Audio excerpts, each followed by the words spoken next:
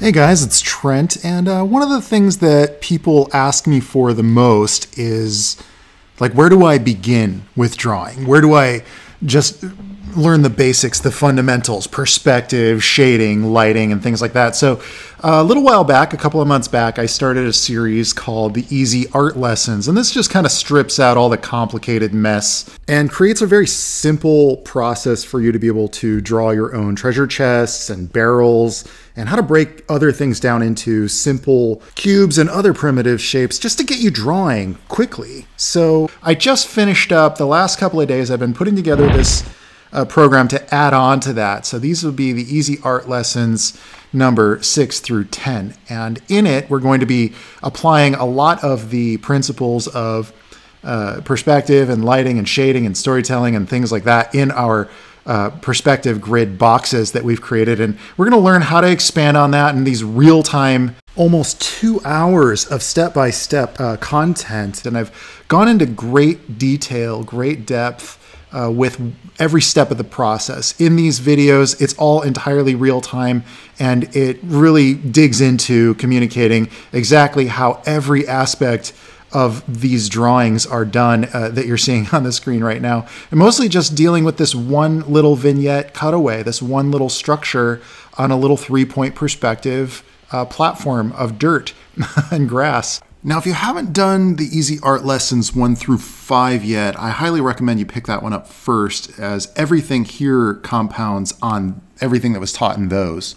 This is also applicable if you're wondering if you can apply this to doing digital art. If you have Sketchbook Pro, for instance, or Clip Studio Paint or something like that, any drawing program, these things are going to apply to that as well. So you can really learn to draw from these Easy Art Lessons, and that was really my goal. I've done little cutaways where I've interrupted the progress of the video to communicate a little bit more clearly from time to time.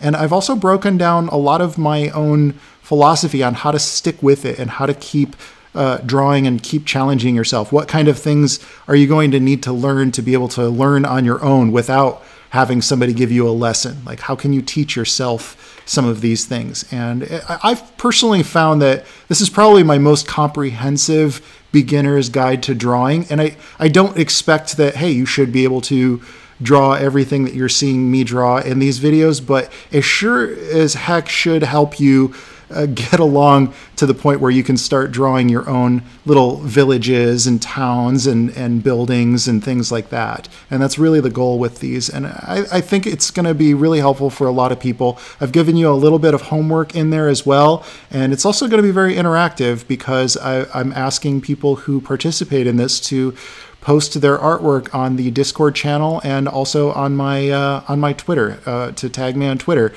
so that I can see your progress. I'd love to see the students that I'm working with grow. It's been an exceptional community, lots of support over there on the Discord channel. I don't personally respond to a lot of the comments because there's just so many people actively helping each other out there. It's just a good positive environment where nobody wants to tear anybody down. It's all about helping each other out on this this journey of learning to draw. So dudes, if you want to pick that up, you can head on over to my Gumroad channel, and it's in the link is in the description below, and I'll also put that link on the screen, and you can use the discount code on the screen as well to get a 20% discount. But bam. Dudes, I can't wait to see what kind of farmhouses you guys draw, what kind of city buildings you can do with this. Oh man, it's going to be epic. So I'll see you guys in the Easy Art Lessons 6 through 10. And that's it for me on this one. Ciao, baby. Yeah. Sound effects. Yep. Nice.